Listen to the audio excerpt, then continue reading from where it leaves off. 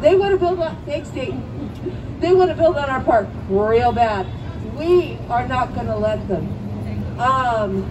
But what happens?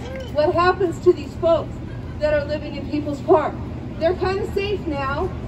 I mean, they have tents, they have some food, they have some services, but ultimately, where are they going to go?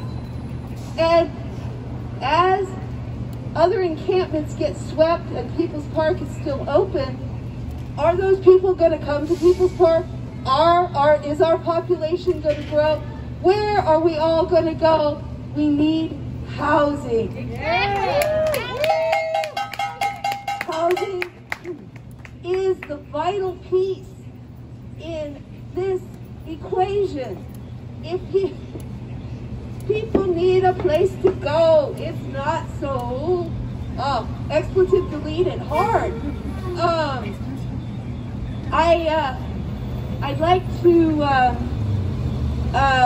talk a little bit about what we can do, other than just be out here and yell and chant with signs. We can put pressure on city government.